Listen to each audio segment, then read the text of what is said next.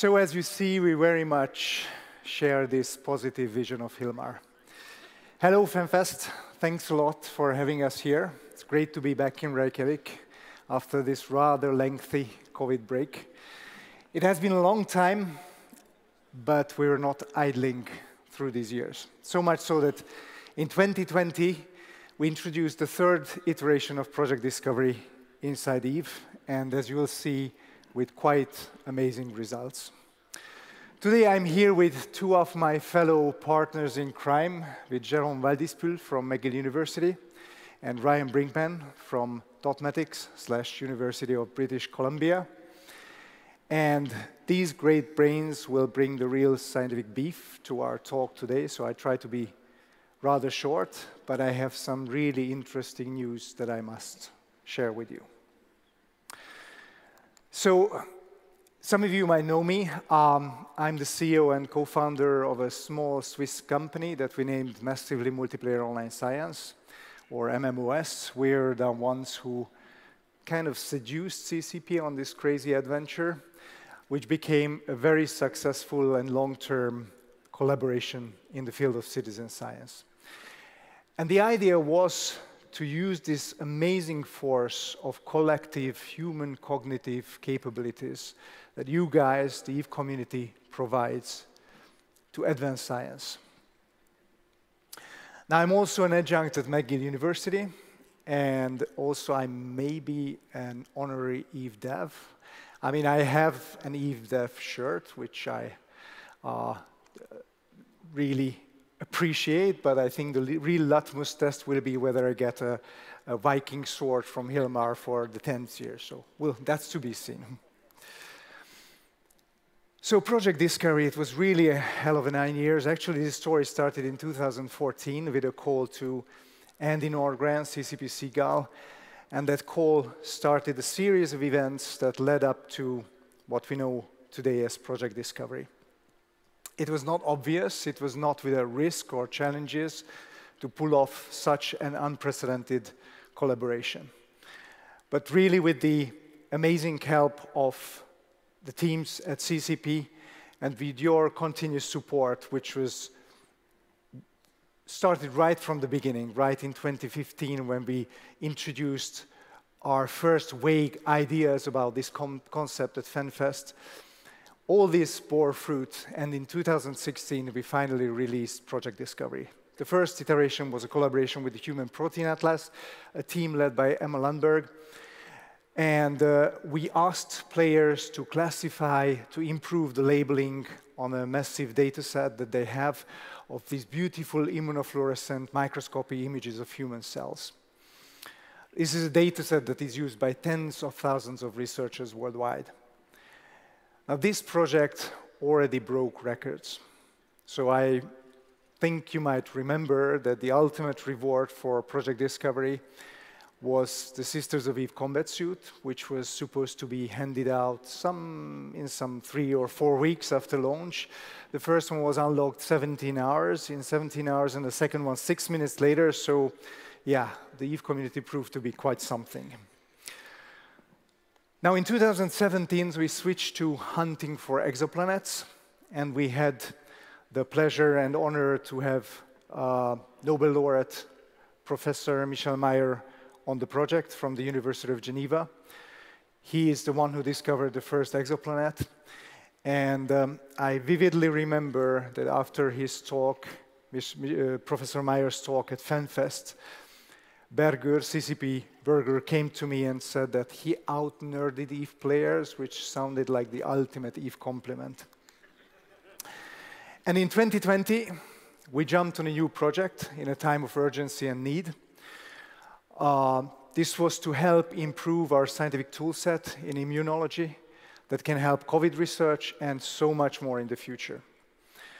Now, this was a milestone project, because we managed to show that with everything in place, we can act as a rapid action force. And just to give you an idea, from the time that Berger sent me an email about, is there anything that we can help, to the time when we launched the project, it took only 6 weeks. That's quite remarkable. Now, I mentioned to you that you will hear about what your work collectively has amounted to soon. And believe me, it's nothing short of groundbreaking. So this is where we are now. Everybody is happily clustering the blood data in EVE. But before I pass on the mic, I want to talk a bit about the future. Sorry, I couldn't resist, so this might be the only time. One more thing. So there is a thing that came up consistently during all these years from you guys and from other gamer communities as well.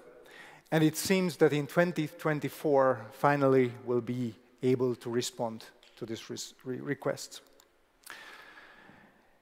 In 2024, we're launching a new mobile platform, a new mobile citizen science platform, the Play Science iOS and Android app, and its supporting API that will substantially increase our capabilities to serve the scientific community with this tool set that we're building for almost 10 years now.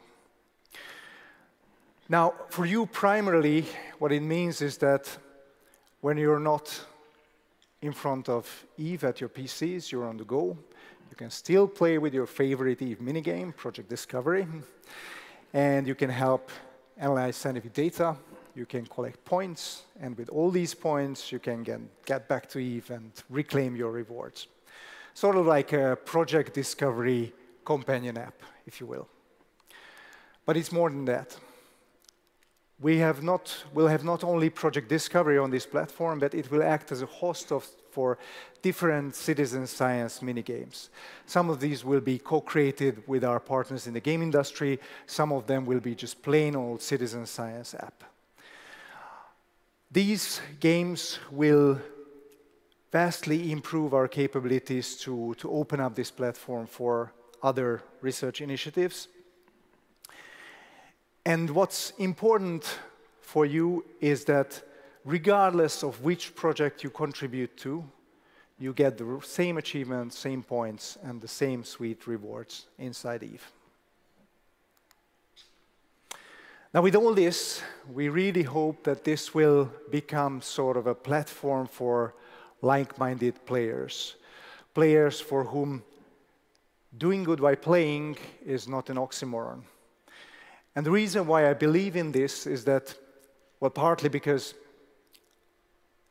these last years, I think I talked to over 100 of game developers. None of them discarded this idea. On the contrary, everybody was super inspired. The reality is that the fact that we pull this off, Project Discovery at CCP or Borderlands Science with Gearbox, is almost a miracle. Game developers are super swamped. And I guess you know better than me these endless things you want to see in the game to be fixed, to be introduced, to be changed, an endless wish list that you curate for EVE devs. So with all the dedication that CCP have for this project, there is only 24 hours a day and 7 days a week. So with this step, we believe that we can relieve a lot of pressure on the game devs in-house, and we can make it much more accessible for other games and other gamer communities to join forces with us and be part of this story. And finally, we at MMOS will do our best to steer this app in a good direction and to do all the development and to serve as many research projects as possible. But one thing we want to avoid is for us becoming a bottleneck in this process. So what we'll do is we'll take this API that we're developing and we'll open this up for partnering research institutions. So, and this is the grand vision that in the future, you might be playing with some of the well-known citizen science projects out there, and you're still contributing to the same achievements and points and EVE rewards. And this is not just wishful thinking. I've been talking to many of the major citizen science projects out there, and everybody is super excited about this possibility. So this is what we're planning, and I believe if we're doing a good job, we'll probably write citizen science history again together. So I hope you're as excited as we are. There is one caveat that I have to say is that, of course, at this point, nothing is carved in stone. There's a lot of things to sort out, so things might and can change in the following months as we progress with this project. Also, look out for the EVE newsletter, because we'll send out a link to sign up for beta testing in the coming month. And finally, I cannot stress enough that without your support, continuous support, enthusiasm and encouragement, Project Discovery would not exist. So a huge thank you for all of you who became a citizen scientist through EVEOnline. Thank you, and please welcome Jérôme Waldispühl.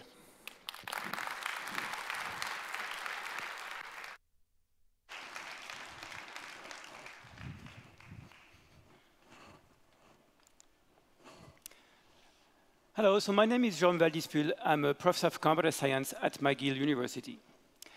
I'm working in bioinformatics and human-computer interactions. Part of my research is to blend together computer and human brain to solve the most fundamental and pressing scientific challenges. So you may want to ask, why do we need human brain at the age of computers and AI? And I try to partially answer your question here. So in science, when we try to solve fundamental problems like protein folding, finding patterns into DNA, you never have access to the ground truth. You can only measure some different parameters that potentially can estimate the quality of the answer you're providing. The problem here is like these parameters are not comparable directly. So the best you can do is to compute a set of solutions that are all optimizing these parameters. And that's what we call the Pareto front. So if you look at this graph here, you can measure one parameter, you do the size or the density, and what you try to compute is this green line here. The problem is like the parameters we're estimating are not perfect. So in truth, what you want to compute is the region near this Pareto front, the solution are near optimal. And this, arguably, computer can do it very well. But this is where things start to be complicated.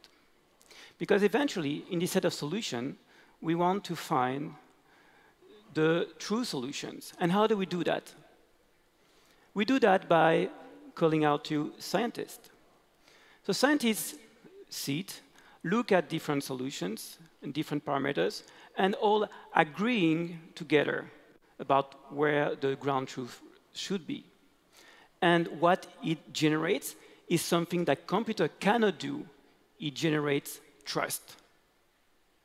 The problem we have is science have massive amount of data, ridiculous amount of data. So it's not possible for a small research team to go through this data, even if we know it's fundamental, it's essential for good research. And this is where citizen science aims to solve the problem. The principle of citizen science is to gather a lot of people that will look at the data, and then we rely on the human pattern recognition skills to identify the most promising solutions, and the agreement generated by the citizen scientist will identify the ground truth solutions that experts usually find. And then suddenly, we can generate trust again for massive amount of data. One problem that is fascinating me, that is ubiquitous in science, is clustering. In its more abstract form, it's about finding patterns within a distribution of data. And identifying these patterns is not simple. It cannot be embedded into a single mathematical function. Often, sometimes you want to identify something that is dense, sometimes that answers to rules of continuity. There's many different parameters. And the only way to really robustly identify the solution is to do it by having many people, humans, agreeing together where the solution is. So we had work doing on that in my lab for a large time, for solving the clustering problem and in creating robust solution involving crowdsourcing. But we had one major issue, engagement. we never managed to have enough people sitting here on the table, looking at the same data and agreeing together. So how do we solve that? This is where Project Discovery enters. In 2016, when I heard for the first time about Project Discovery, I was amazed. For the first time in my life, I understood that something can change science. For the first time in my life, I understood there was thousands, tens of thousands, hundreds of thousands of people that could be here looking at the same data and solve this problem. And most importantly, what convinced me it was the key for that is the enthusiasm generated by the community in general. So I gave a call to Attila and say, I'm a fan, your project can change science. I just want to hear more about it. And eventually we discussed and we became friends. And then the COVID pandemic enters. 2020, Attila calls me and tells me, well, we have an issue. Yes, I know. And I'm in touch with CCP, and CCP wants to help. They want to do something. We have a fantastic tool, Project Discovery, that already achieved scientific milestones. But they want to help, and they want to make something fantastic. Do you have an idea? Yeah, I do have an idea. I know a problem that can make a difference in biomedical research. We know that it works, and most importantly, I know an expert of the field that can help us to make it real. And this is where Ryan Brinkman's enter.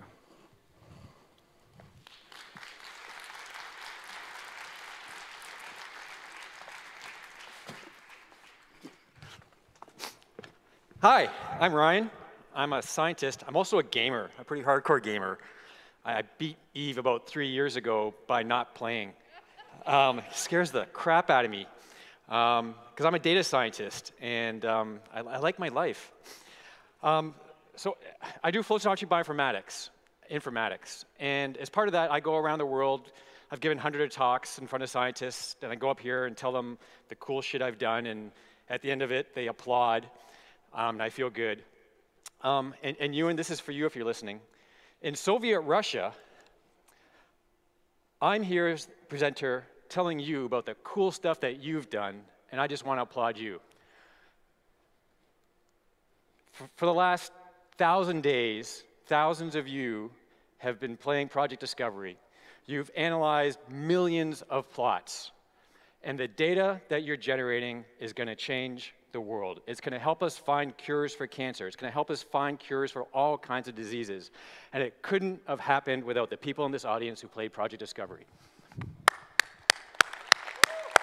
Thank you. Thank you so much. And not just from me. All the data that has been submitted is going to be released for any use whatsoever by other scientists around the world, and they know this is coming, and they are so very excited. It's incredible. The reason why this is so important is because the data you're analyzing is going to help us understand the immune system. So right now, as you're sitting there, your bone marrow is pumping out stem cells. These white blood cells differentiate into many, many different types of cells. We can understand the functions of these cells by looking at the proteins on the cell surface. And these proteins on the cell surface tell us what these cells are doing right now in your blood. There's some cells in your blood called T cells. And these are the cells in your blood that help us, or if you've gotten COVID before, help mount your immune response to the disease. There's other cells in your body that can be re-engineered to cure cancer. And in 2018, there was a Nobel Prize given out for the discovery of CAR T therapies. There's now 6 FDA drugs approved that can cure cancer. We're not going to find a single cure for cancer, but CAR T therapy is probably the brightest thing that's ever happened in the history of understanding this disease.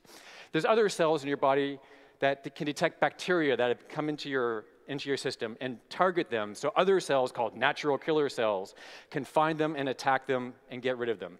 If we didn't have a functioning immune system, we'd all either be living in bubbles or be dead. And flow cytometry is a technology that helps us understand this. So how this technology works is we come up to somebody, sneak up on them, stab them, take their blood, and then what we do is we label proteins on the cell surface with antibodies that are conjugated to fluorochromes, such that when these cells pass one by one past a laser and a flow cytometer, they glow.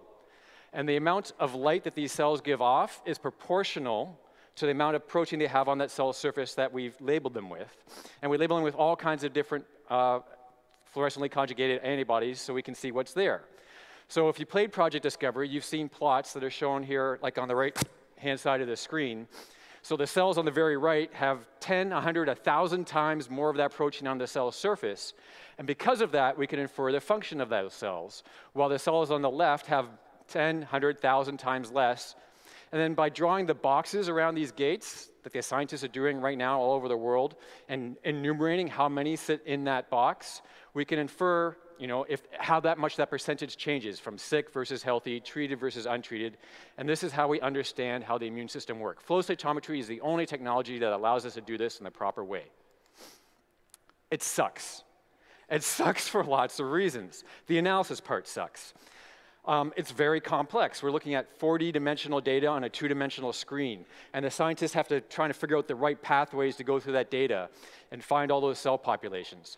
It's time-consuming to analyze one sample from a patient. Now, there's many plots they have to look at to make that analysis, not just a single one. It can take 30 minutes to 2.5 hours that a scientist is looking at that plot to understand, for example, if that patient has minimal residual disease and going to die of cancer. We're making diagnosis, life and death decisions based on flow cytometry data analysis, and it's so important.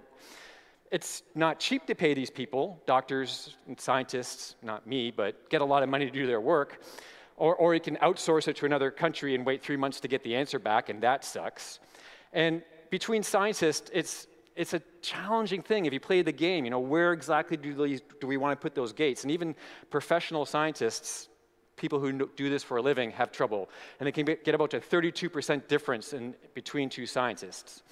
And there's just so much data out there that there's no way they can possibly look through it all. So obviously, if you've been awake for the last 3 years, AI, machine learning is the way to go to solve this problem. So all we have to do that is go out and get the data that the scientists have analyzed and then use that to train an algorithm, because you need data to train machine learning. It's in the name, right? Machine learning.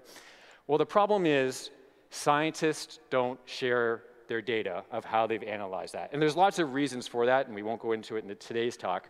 But there's no way we can get the amount of data you need to train machine learning algorithms to make this possible. That's where Project Discovery is oh, wait, I didn't have this, but it's a good one. This is where Project Discovery changed the game. Yay! So, but you, as smart as all of you are, and there's some really, really smart people that play EVEOnline, I get that. But there's no way that we could teach all of you the biology that the scientists have in their head for how to trace through these patterns of data and the reasons why they're gating certain populations.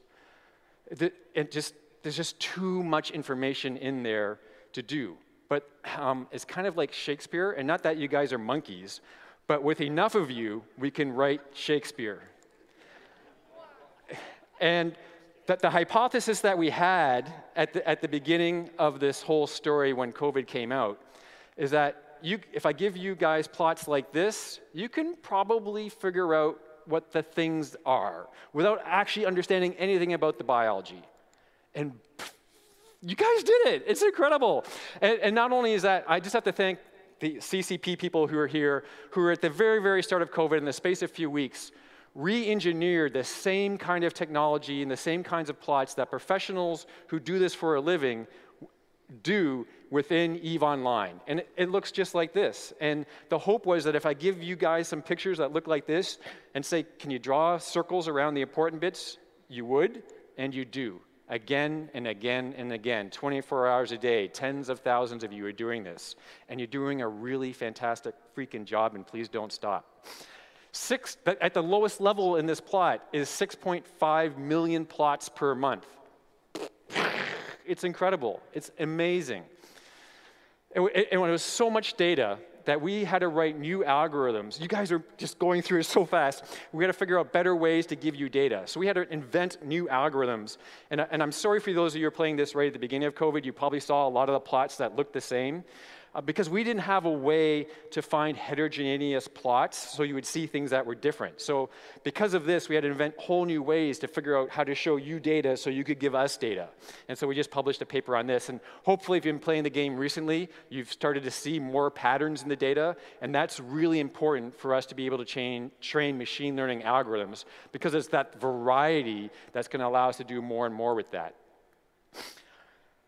So for those of you who played a game, that now my chance to tell you some things that we've learned that maybe can up your game is what I'm showing here is the same plot that's been analyzed by 5 different people. And you have to apologize where you see those lines overlapping. That's not really the way it is. It's just when you have 400 million plots, you can't do things perfectly. It's just we don't have enough compute time, so we had to make some shortcuts in how we drew those boundaries. Just assume those aren't overlapping. So you can see on the left-hand plot, somebody drew 2, then somebody else drew 3, and 4, and 5, and 6. These aren't the droids you're looking for. Here's another plot. Same kind of thing. Somebody's drawn 3, and then somebody else drew 4, 5, 6, 7 gates around the data. This is also not really what you're looking for. Some of you people are fucking amazing.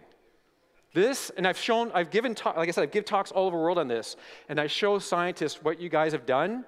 This, I'm not making this up, is better than expert scientists do. There's lots of reasons for that. The main one is they're so focused on the biology and the parts that are interesting, they ignore everything else. And that's sad, because there's many things we can do with flow cytometry data. We can make diagnosis on patients.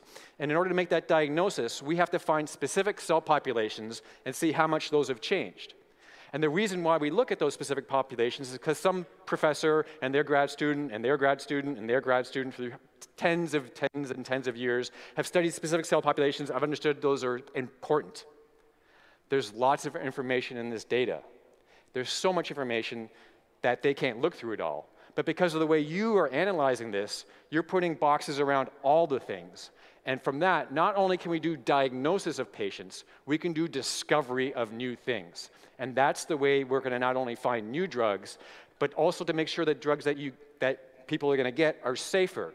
So they're not just targeting the things that we know about, but there's nothing that we call off-target effects, where the new drug that we give you hits something in your immune system that we never knew to look at, but then you're going to end up growing a new toe or something, and that's going to make you sad. So what you see here, for example, this person, this is where I shine the laser in somebody else's eye. You can, I don't know where it's the laser. Doesn't really work. You can see the person on the very bottom right. What they've done is they've drawn a gate around every feature.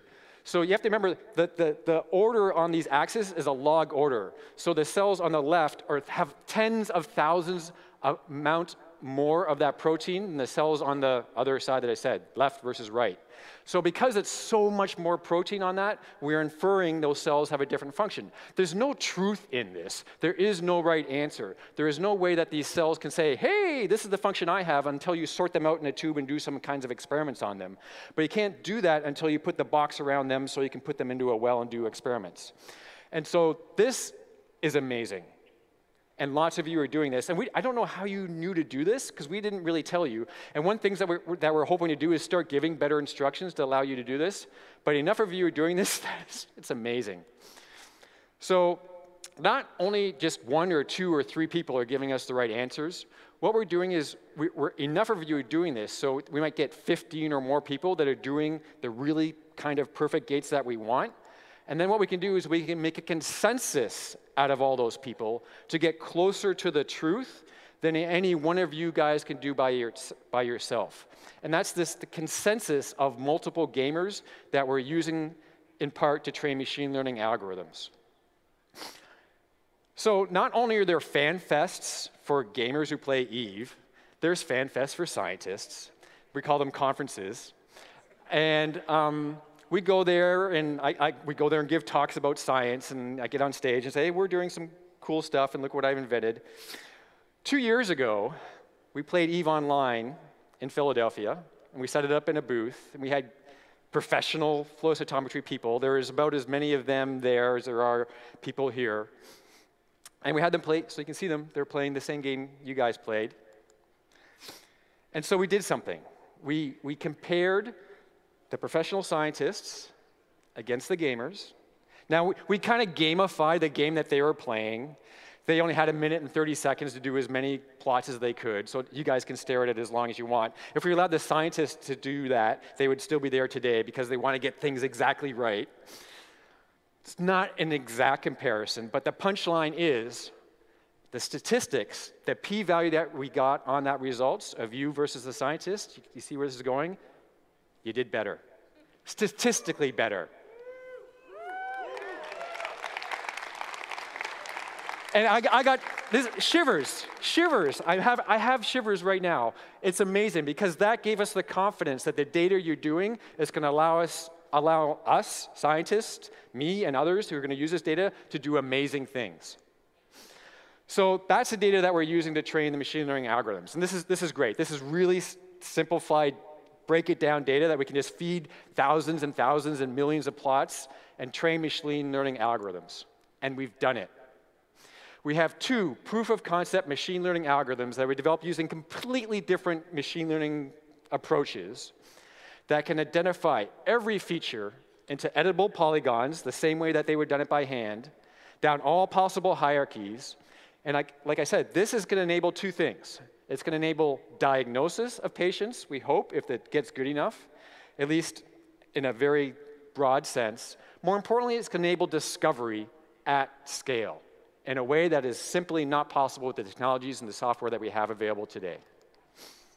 And we can put this into software so that somebody can click a button and gates appear that fast. And that's trained exactly on data that came out of you guys. They can get the gates that fast. Remember how fast? So there might be 20 or so plots that they have to go through. We can generate ones that quick. It's a game changer. I've showed this to senior level management at pharmaceutical companies, and they cannot wait to get their hands on this software because, again, this is going to allow them to look at off-target effects in drugs and get drugs faster and cheaper that cure so many diseases of the immune system.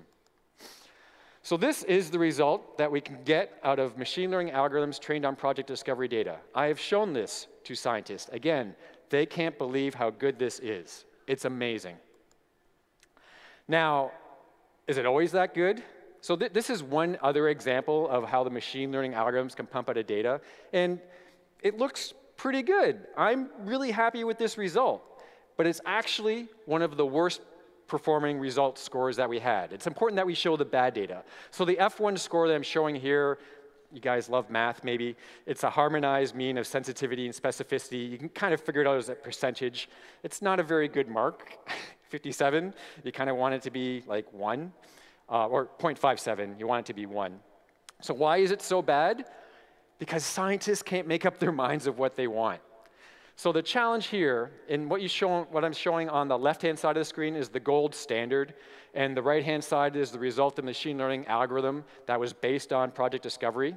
And what's shown in red is where the difference is between the truth and what the algorithm came up with.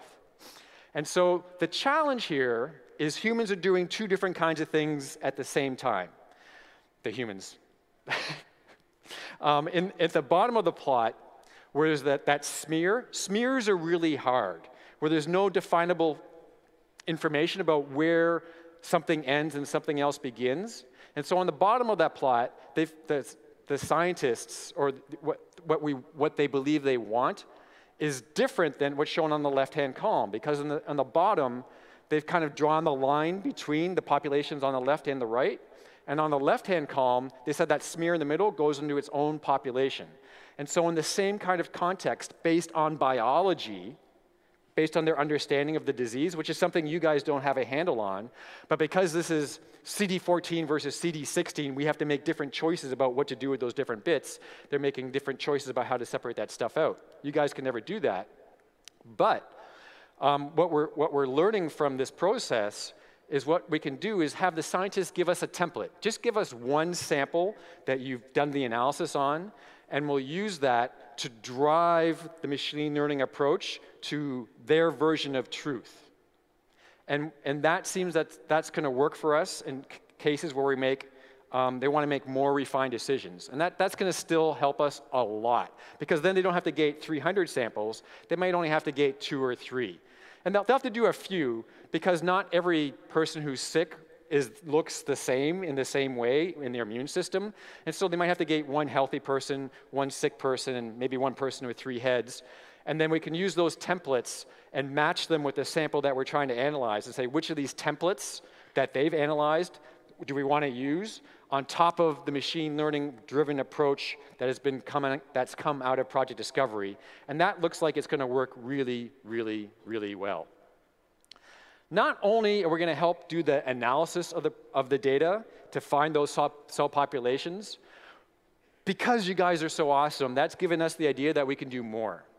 So the other problem that scientists have is once they identify those cell populations, we have to talk about them. We have to have names that we can converse in, which is why we have things like T cells and B cells and natural killer cells that we can say, oh, that natural killer cell population is 22%.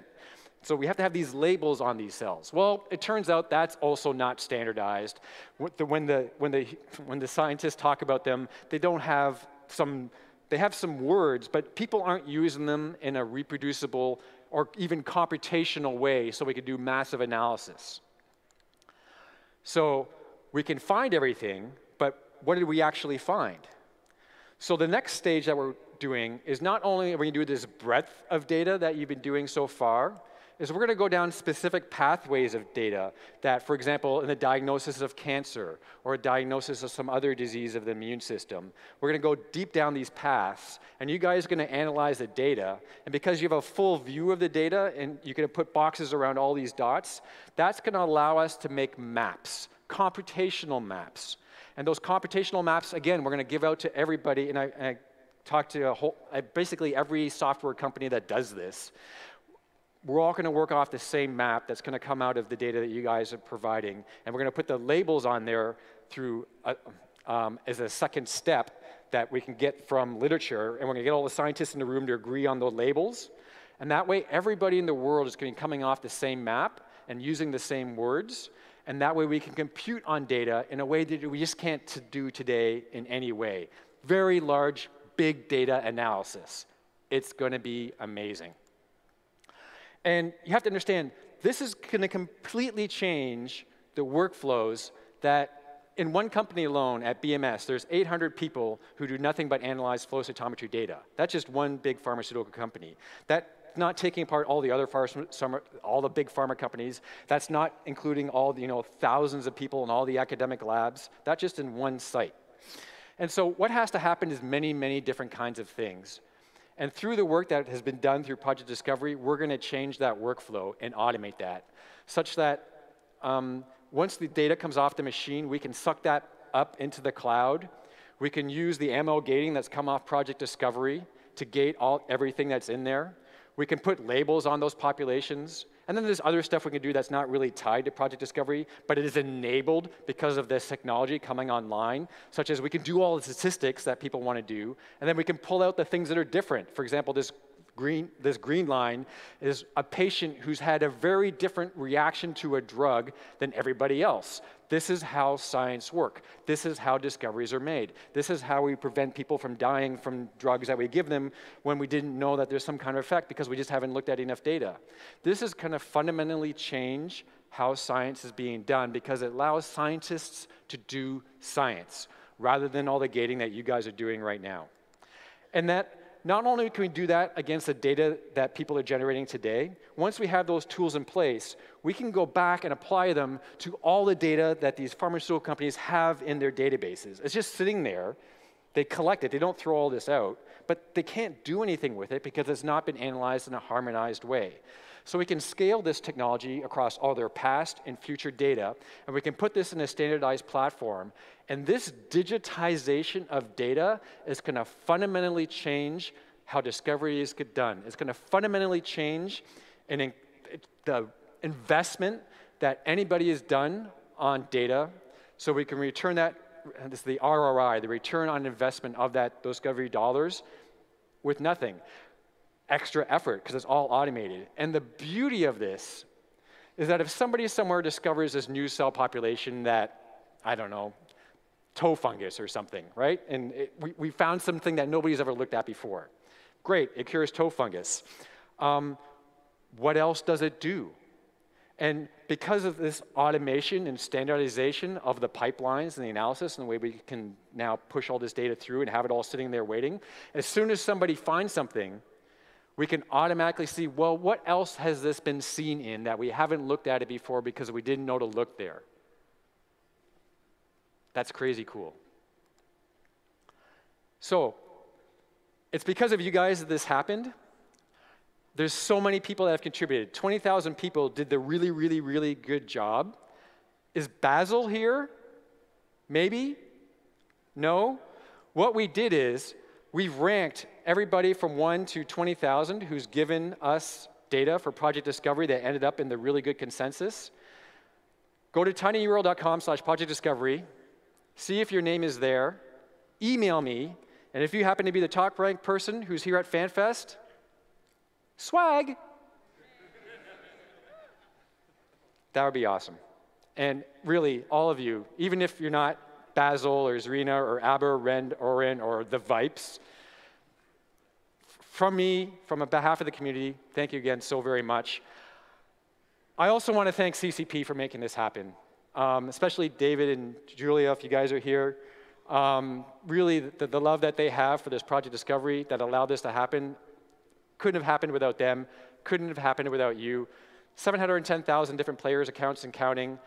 Lots of people who are involved. Many, many scientists are interested in this data. Many scientists have been working to get this done.